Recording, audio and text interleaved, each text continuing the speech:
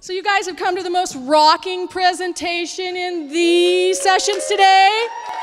You've come to coding, robots, and drones, and I am going to introduce you to us. We are from Pleasant Valley School District, Camarillo, California. Woo! So we have our makerspace guru, Carolyn Alexander. We have Kaitlyn Fargo. We have Juanita Castro, Ian McLaren, and I'm Michelle Sciarillo. So we're going to get started. Let me go over with you what we're going to be going over today. Today's agenda, we're going to be talking about coding.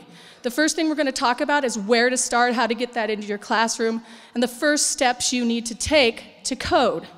Then we're going to talk about the platforms you're going to use for that coding, and then we're going to talk about what to do once you're done with Hour of Code. We're also going to show you how to use robots, what programs to use for them, and that should let you get a little hands-on experience with the robots, which is a lot of fun. We're going to talk about Makey Makey today and how you'll use that in your classroom and the computer science applications it has for your kids. And we're going to have those hands-on workshops. We're going to have Makey Makey for you, Spheros, and we have Kaitlyn, who has a lot of experience with drones. You can talk to her about the drones today. So let's get started. Carolyn? Oh, wait, I'm sorry, I have another slide. This is a man who's given us a lot in our technology realm, and we just want to pay homage to Steve Jobs. Everybody in this country should learn how to program a computer because it teaches you how to think. So true. So thank you, Steve Jobs. Now, we're going to start with Juanita, actually, right?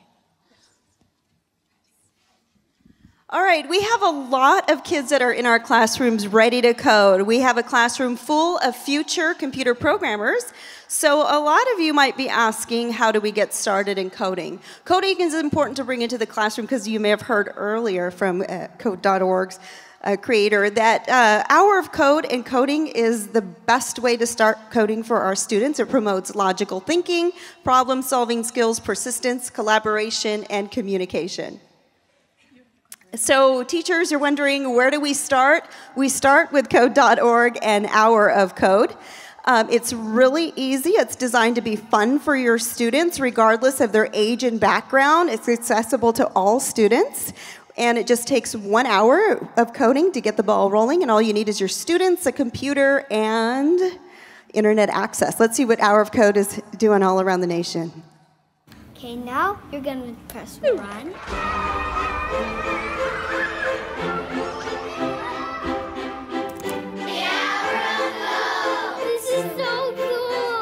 Hour of Code. The Hour of Code. Todos lo pueden hacer. Your teacher says you guys are into it. We are. It's very awesome. Code.org has partnered with 30 public school districts across the country, including New York, Chicago, and Denver, to provide lessons in teacher training and writing. The largest education events in history. Organizers set what they called an ambitious goal of reaching 10 million students this week. Almost 15 million signed up.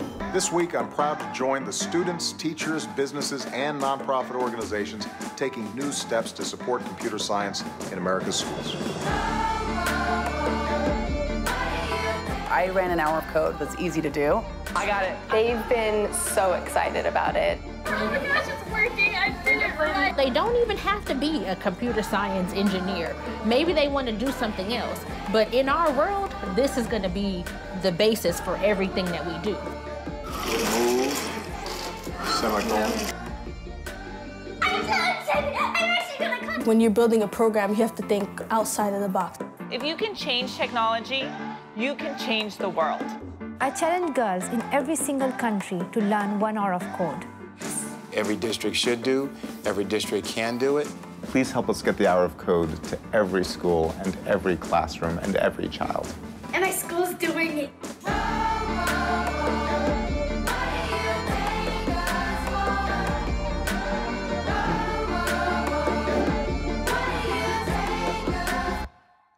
So So that's what's happening around the nation. And teachers, I bet you're wondering, okay, how do I bring that into my classroom?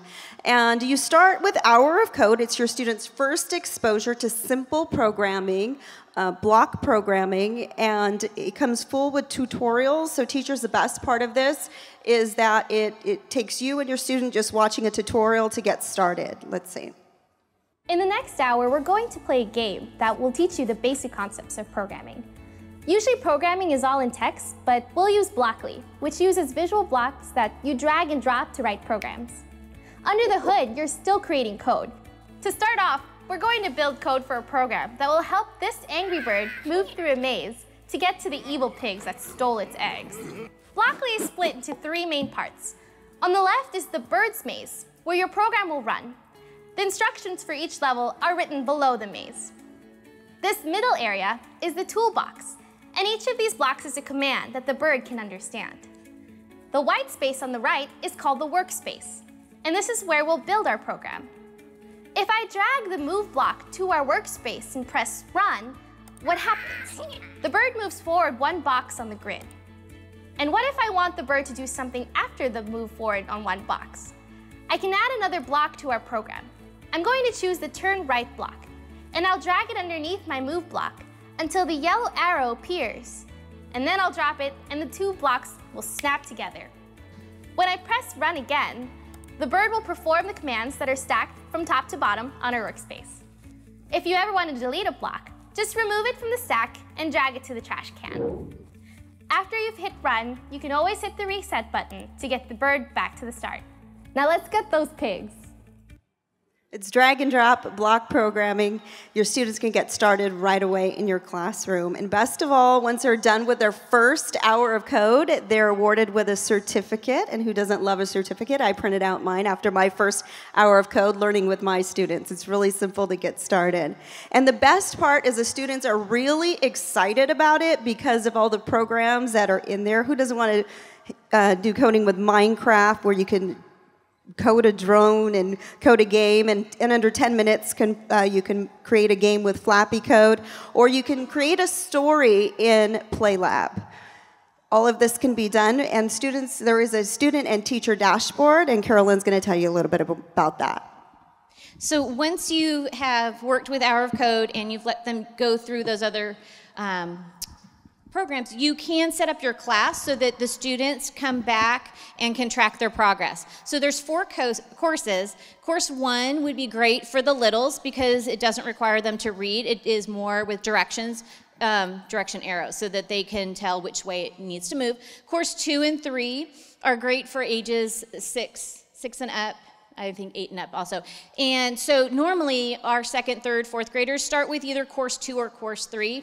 And what's nice is that you have control in your teacher dashboard to say which course they're in. So this is what they would see if they were in a course, and it lets them know where they've left off. So like stage 1 is an unplugged activity. It starts with a video or gives them a paper activity in case they want to start that way.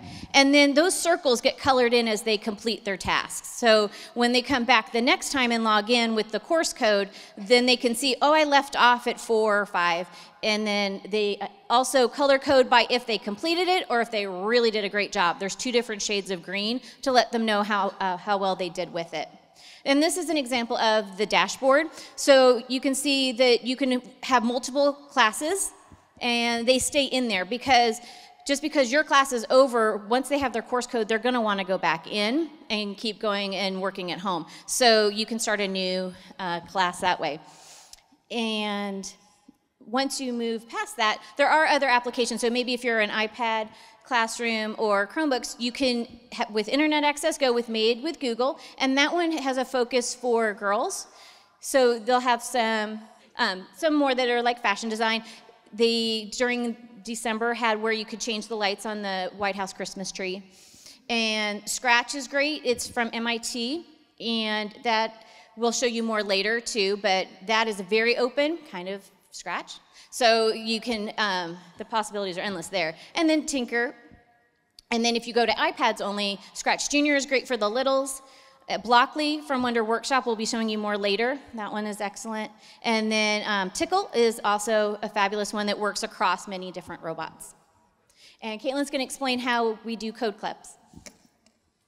So if you're anything like myself, you're probably wondering, when am I going to do this? How am I going to do this? I have so many other things that I have to be working on in the classroom. But it's quite simple. In our school district, we actually have implemented code clubs. And it's a designated time when students can come together and they can work on their coding skills together with teachers or outside volunteers.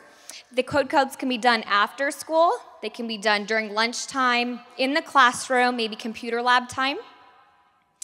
And at our school, we're actually using Google CS First. It's a free online program, and we decided to choose this one. Last year we did Hour of Code, we did code.org during Code Club, and we wanted something different. And Google has made it, different and easy and fun. All the materials are free.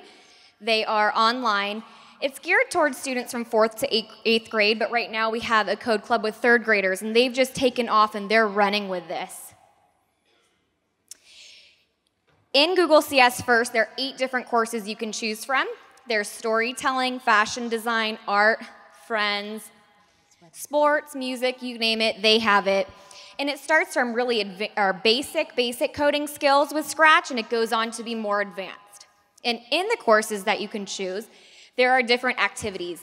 And there's 8 of them. They're around an hour each. And there's activity 1, so you just check it out. You get the hang of things. Activity 2.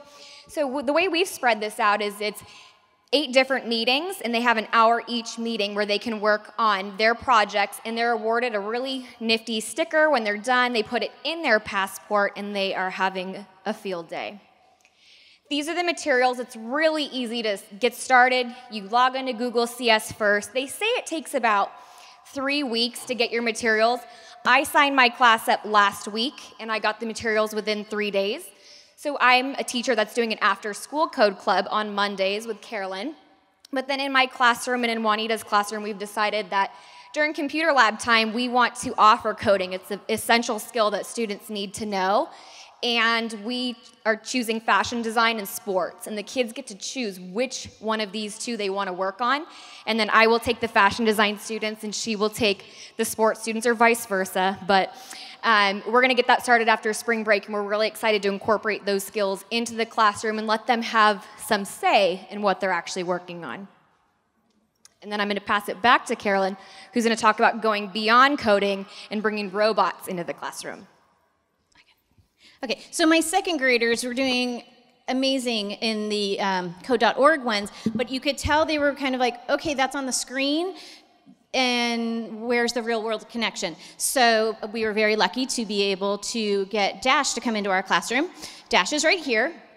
You can tell that he turns to voice, so that's why he's been moving while he's on stage, is because he looks to see where the voice is coming from. But there are other robots out there that you can use. We call him a he, it could be a she, but you just kind of get bonded with him, and he's a buddy. Can you go back? Oh.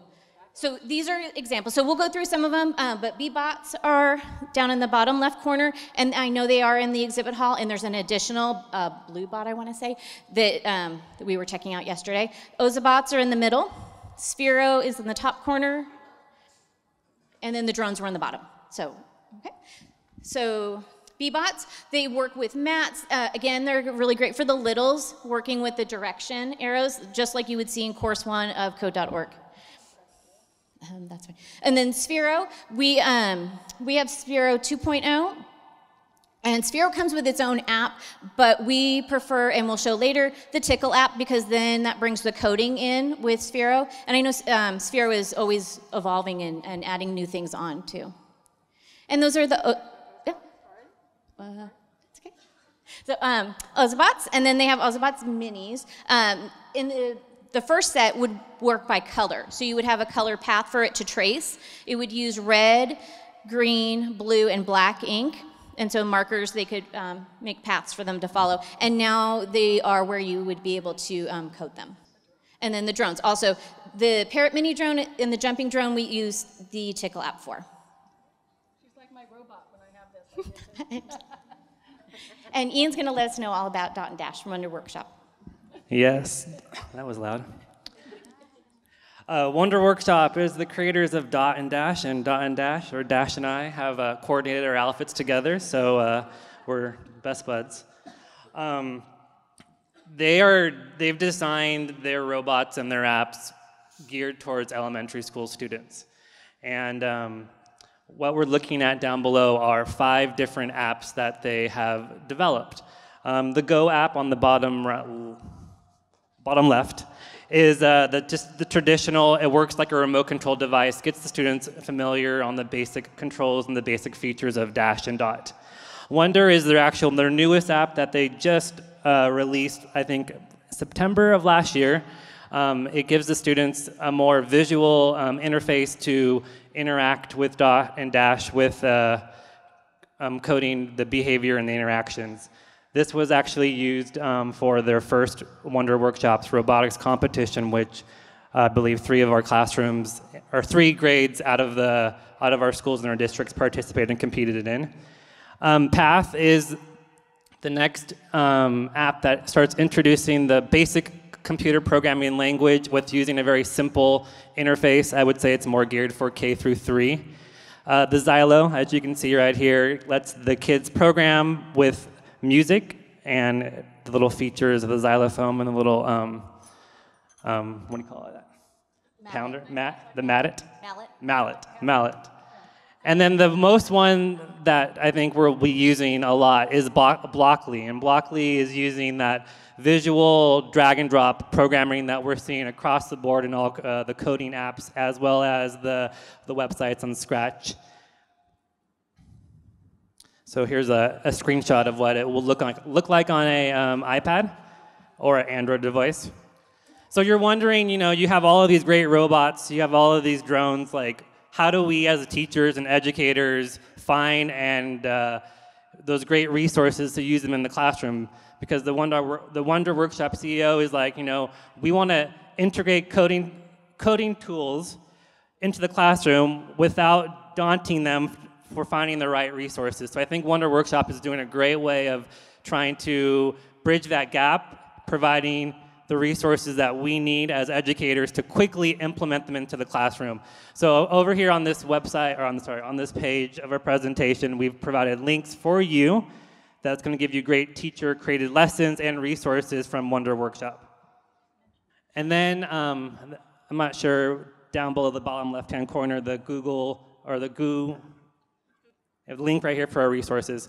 But if you're brand new to coding and brand new to Dot and Dash, I would highly recommend their 31-page instructional guide. The Blockly for Dot and Dash has lesson ideas, gives you the how to get your Dot and Dash connected to your iPad, shows you all the great features of the Dot and Dash, as well as giving you intro coding, as well as content-related lesson ideas.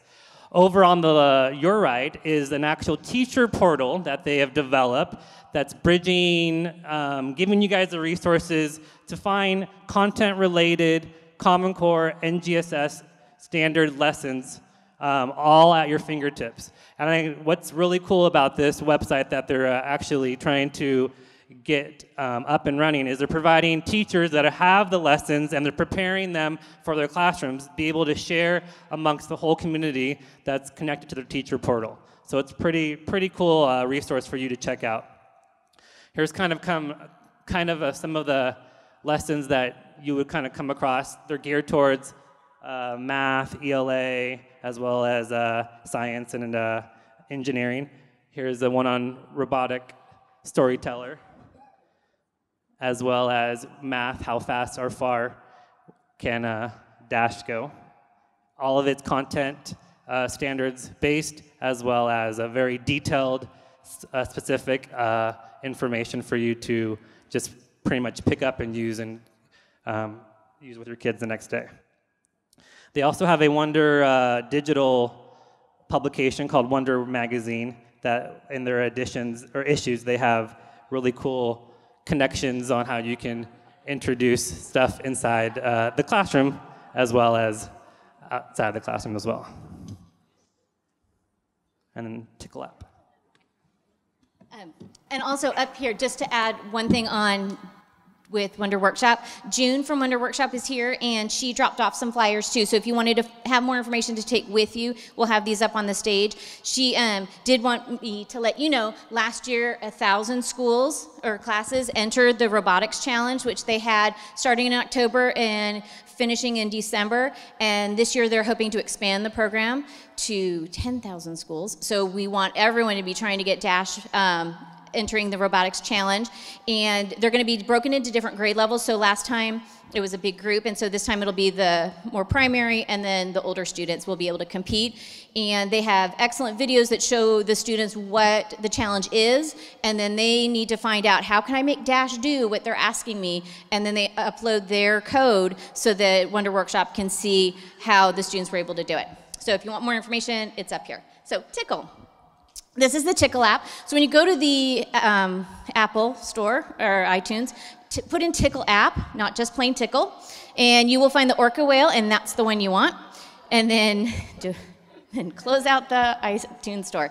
And these are the devices that Tickle currently is supporting.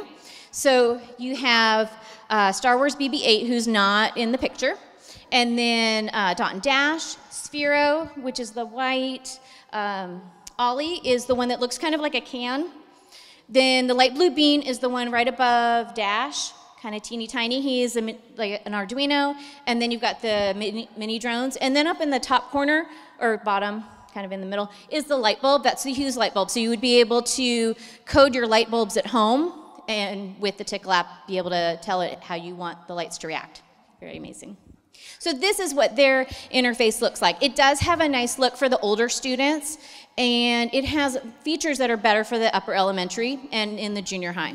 And so when we do our maker clubs, the junior high students tend to like to use the Tickle app. It has just different features that they tend to go towards and they like. But you'll notice also what's really great about Code.org and CS First and Blockly and Tickle is that they stay consistent with their colors of the blocks, so that when the student learns it, then it transfers so nicely. So they know that their motion blocks are going to be blue, or like a blue-green. And then their control blocks, like for their repeats and that sort of thing, are a golden yellow.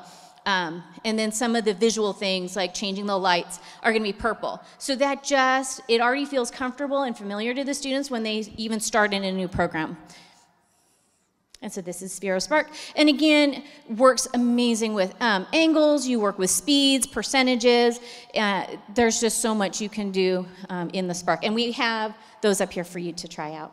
So we wanted to be able to not only bring these devices to our students and teachers, but we also wanted our administrators to understand what we were doing in the classroom and what we were thinking while we were learning and working with them. So at a principals meeting, we set up these courses, and we were inspired by Sam Patterson's Blue Tape Certified blog post. So if you haven't read it, please do. It's a great one that inspired us to set up the courses you see here today.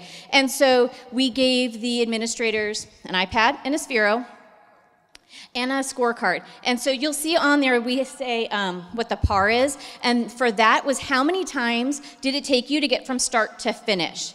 You can't like go halfway and then recode it and then finish. You had to go start to finish and into the basket. So it was tricky. Yeah, and you start to see, it's great because to watch the administrators learn it, they are just like our students, and you can see the dynamics of who's going to jump right in and say, give me the iPad, I got this, and I'm going to figure it out. And the others that are like, yeah. So it was fabulous to see that everybody learns kind of the same way. And I think now when they come in and watch a class of students learning, they can now draw on themselves going, I remember when I tried to get that dog leg left to work and I had the wrong angle.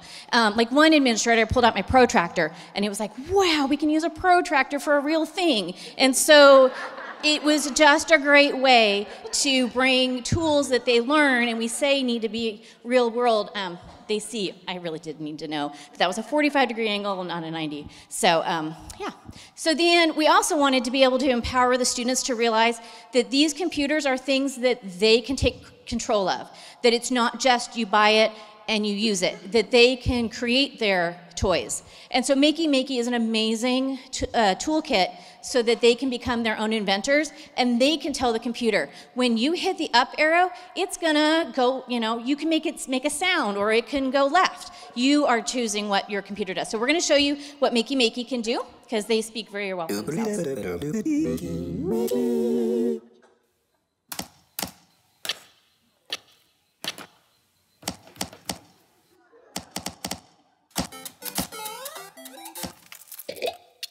It uses conductive materials.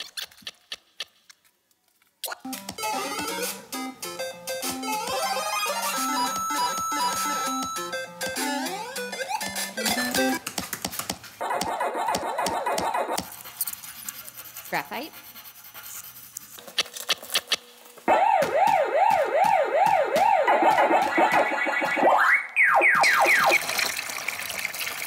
First water.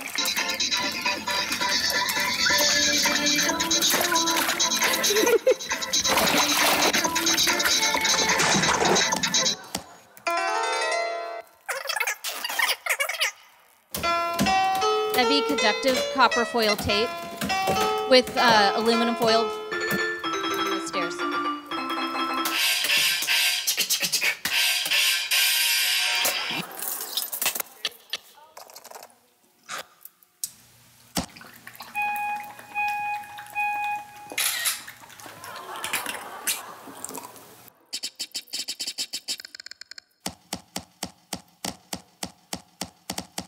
Hi, I'm Jay. And I'm Eric. We're graduate students at MIT Media Lab. We have a dream that everyone is an inventor. So we created Makey Makey to let you invent just by alligator clipping. Alligator clips stuff like bananas to your Makey Makey. When you touch the banana, your computer just thinks you're touching the keyboard.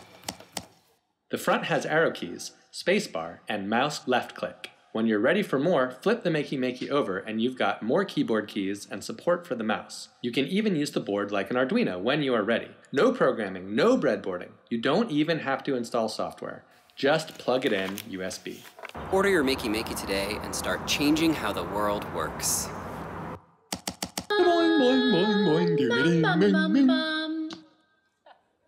So it's wonderful to use Makey Makey with websites. You can just plug it in, and wherever you would be using your up, down, left, right, space, and click, you can do that. But the real learning and the real power is when you connect it with Scratch, and the students are programming things. So in Scratch, you can say, when left arrow is clicked, this will happen, or right arrow. So it uses those arrows, but once you let the students know, you control what happens. We have a true-false book that we had where if the answer is correct, it will play the sound of the animal. It was an animal true-false. So if they're right, it'll make a rooster sound, crow, or a dog bark. And if it's wrong, then they put in the trombone, a wah, wah, wah, and then, but they control that all by the clicks. And so they have the power to now make stuff that other people can play. And so this is, of course, Van Halen, 6-string guitar, just cardboard with conductive foil tape, and then they clip here. And in Scratch, if you Google, in Scratch, sorry, it's always a Google, right? If you go into Scratch and you put in Scratch, Makey Makey, 6-string guitar, it'll pull up right away. And then in Scratch, they always have you remix. So you can change things up and make it your own, but it's there for a base. So there's a student from summer school, Summer Maker Club, and so she wanted hers to be more like Guitar Hero. And you can see she's got the tinfoil pads there, but it's connected in through her the Chromebook. And she was able to play it. And then these are pictures from our maker clubs. We have them during lunchtime as an open time for the students to come in and work on whatever projects they want to. So the one here on the left, the one thing that we love with Makey Makey is that it's a complete closed circuit. So if you want it to be a two-player, you all have to be connected somehow. And normally you'd have to, either touch your partner or wear like an aluminum foil bracelet that's connected. So these girls came up with, if we put one long strip of Play-Doh and we're each holding the Play-Doh, it's going to flow through all of the connections and through us, and so we can keep playing. Another group of students realized that if they wanted to, they could keep touching their partner's nose, and that's how they did it. So just fun. No, but fun, and just they understood, like, I'm making a connection and I'm closing the circuit and now the game will work. And so that's another picture from our maker spaces where they have their monitors. So they can connect their Chromebooks in, but they can have a group working around and be able to see the program that they're working on. And to start off, we were very fortunate to be able to get these things, but we also look to Donors Choose, because before you go and you ask for someone to buy you all these things, you kind of want to know if it's going to work and it's really what you want. So Donors Choose is a fabulous place to put in your projects, and I would encourage you, when you do go in, look to see what projects are they're currently looking for and maybe what words they're looking for, because a lot of times it will be makerspace. I know recently they were looking for makerspace projects, STEM, STEAM, those kind of things. And so, the next, Kaitlyn was able to get a Lulzbot Mini for our school, and it was funded very quickly. How many days?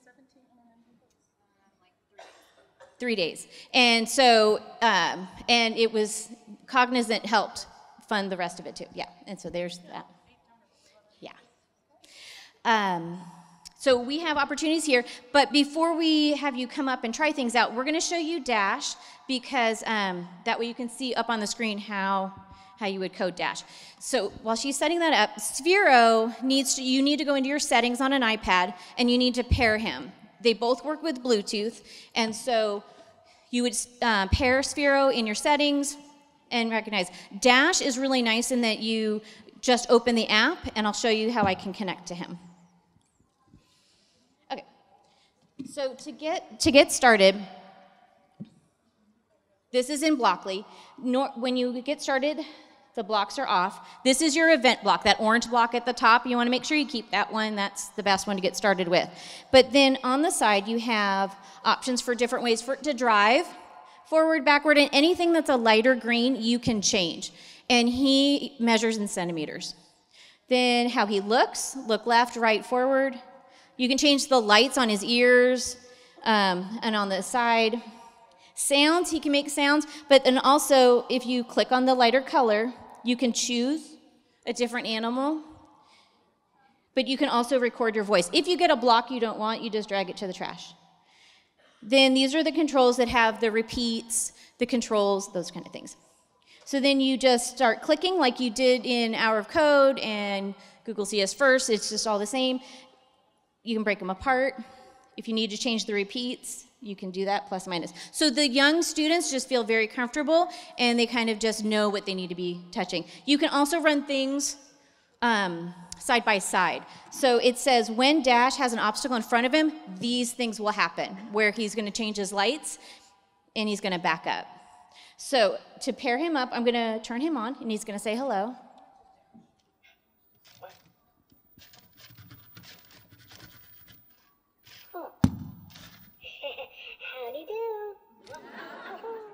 And the nice thing with Dash is his ear color, and so in that setting that Ian was talking about, the Go app, you can change his ear colors. So we are very fortunate in that we have 6 or 7 Dash, and so we change the color. So if I have a student saying, wait, someone's controlling my Dash, I look on my iPad and I say, well, yours says purple, but you have one with yellow ears in front of you. So then we know that they're not connected to the correct one.